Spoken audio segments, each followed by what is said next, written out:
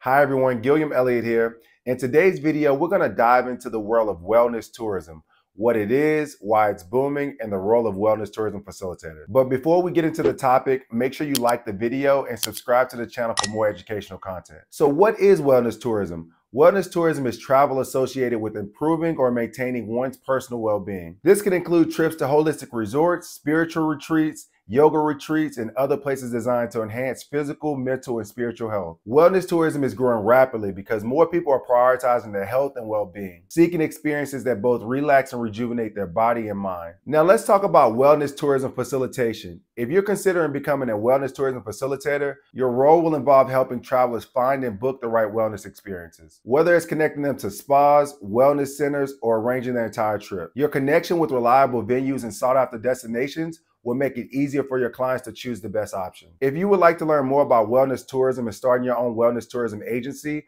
I'm going to leave a link in the description to our training program as well as my contact information. But thanks for watching, and I'll see you in the next video.